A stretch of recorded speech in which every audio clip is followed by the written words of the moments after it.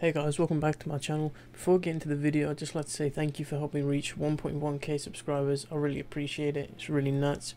If you could subscribe to my channel, that would be great, as it motivates me to upload more often. And yeah, let's get straight into the video. Now in this video, I'm going to show you guys how I make my weapons and the methods I use in Blender to create the weapons. This is my personal favorite way of doing things. You might have a different way of doing it, you know, it's up to you. This is how I make my weapons. This isn't going to be like a really detailed, so you guys can just follow along and essentially make what I'm making. I'm going to make a more detailed video probably later on in the future for you guys if you want it. Okay, so the first step is a quick step. We just need to find a reference image. So pick something simple, something like this or something like this. Just for the sake, if you're a beginner, it would be much easier to create something like this than it is something like this, because you're essentially going to be tracing over it, but in a 3D way. Okay, so the second step is putting your reference image inside of Blender so it's easier to trace. I recommend locking it on the x-axis so it's flat,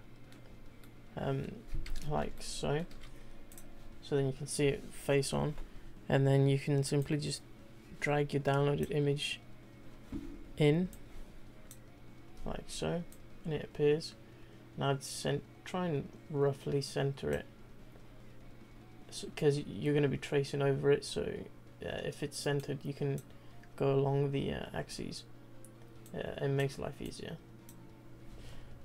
Okay, so the next step you want to do is you want to shrink the blade just a bit smaller, just so it fits around the actual outline of the image. I'm going to try and center it a little bit more. So now, as you can see, my cube is centered and it's roughly the same width as the image. So now all you do now is you press S to scale, and then on the y-axis like this, and then now you just press E to extrude, and then click again, and then S to scale, and then Y to make it wider, and then you just follow the outline. Okay, so you just want to follow the outline, really simple. Just press E to pull it out. Do it every now and then so then you can define the detail a little bit more. And then boom. So now if we go like this, I'm gonna shrink it in a little bit more. Now we're kind of starting to build the blade now. See how it's starting to form already, and we've barely done anything. Now one thing I will mention is make sure you are facing in the x-axis, and make sure you're also, when you extrude, you hold Z and then go into wireframe mode, and then select this top face here, and then press E to extrude, S to scale, and then on the y-axis, and then keep doing that. Follow the outline, and boom. And if you mess up here, so there's a gap, like a bit missing here, you can press Ctrl R to add another loop cut, and then S to scale, and then Y, and then you put it in. Simple as that. And that's the blade done already. Okay, so now that I'm done with the blade, for now anyways, I want to do the handle. So the handle is always a cylinder for a sword anyways. I mean, you can go for a square, it really doesn't matter, it's up to you.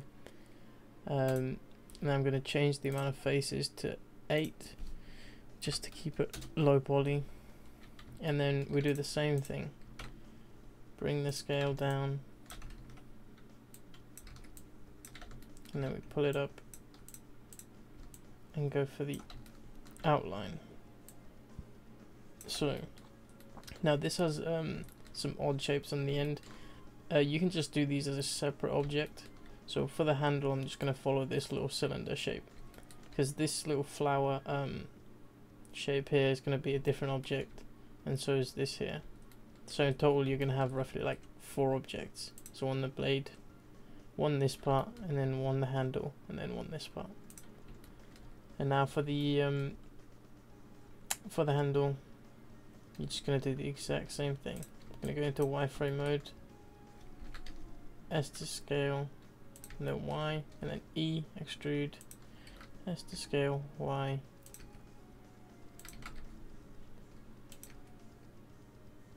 Simple as that, and just keep following the same method. You can do this with anything. You can do this with guns, even vehicles, whatever you want really.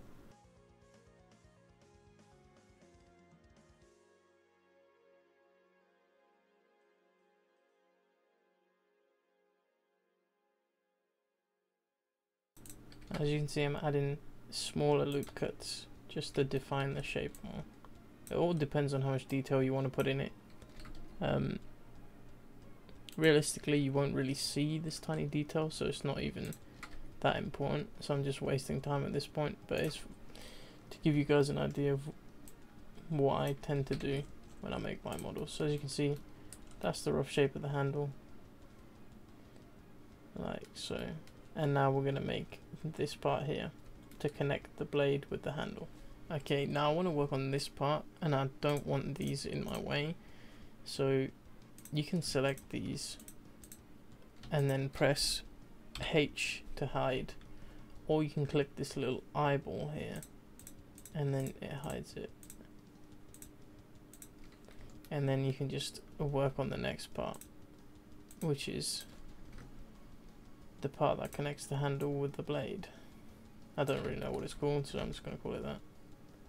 And yeah, same method. I'm just going to speed through this because it's the exact same method and it's just going to get boring at this point. So yeah. Oh yeah, I forgot to mention that you can also mirror objects by adding a modifier. So what I did was I added a loop cut down the middle of the cube, as you can see, by pressing Control and R, and then it appears, and then you just click on it and it adds a loop cut. And then you want to go into wireframe mode, delete this half, or either half, it doesn't matter, and then click on the half of the cube.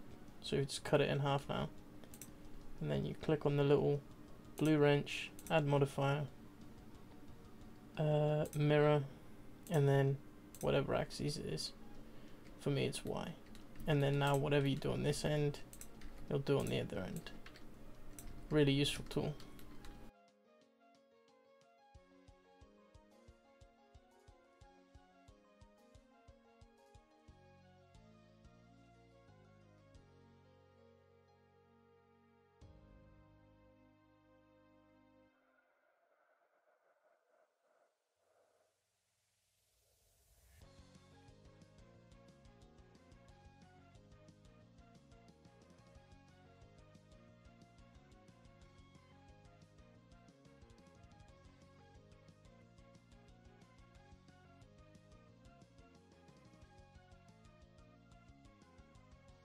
Okay, so once I've done each individual part, as you can see, we already have the sword here and it's looking really nice.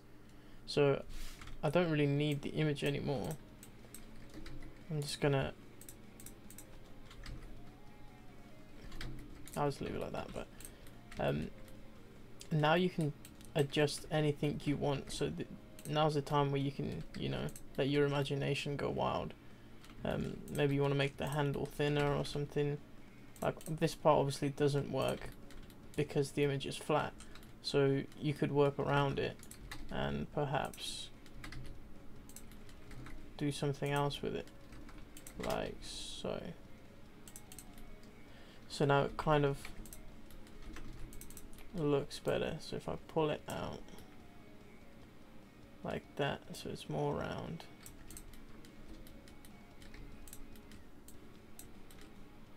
Now this is just me messing around. You can literally do whatever you want with your model. It's entirely up to you. But yeah, this is basically the idea of how I make my weapons. You essentially just trace concepts. So if you're an artist or something, you can create your own concept and then trace it and create it in a 3D way, basically in a 3D model, and you can just import it into Studio.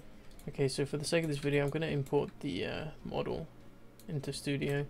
So it's importing right here, and then I can go into meshes, scroll down, select the 5 meshes that I imported, right click, insert with location, and now we have our sword here. So what you want to do is anchor it and group it, and then you have your whole sword. It didn't even take me that long to make, and it still looks pretty good. And then you can color it to, you know, whatever you want to make it. Let's say go for a blue color, and there you go. Quick and simple and really effective. Look how nice that sword is in just like 5 or 10 minutes of modeling, really. Okay, so I hope this video helped you guys out.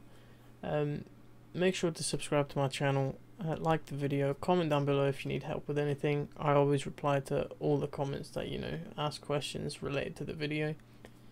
And yeah, thank you guys for watching. I'll see you in the next one. Peace.